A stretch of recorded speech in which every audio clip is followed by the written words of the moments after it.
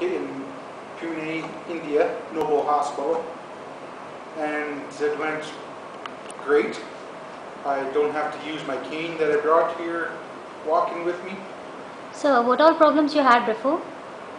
I had cramping, walking problems. I used a walker and a cane, and now I'm walking.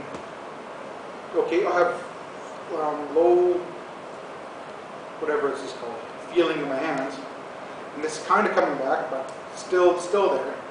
Little coming, they said. Okay, were you able to write or hold your pen? Oh God, no, I can't write, can't shave or brush my teeth because this hand doesn't want to work, not coordinated enough.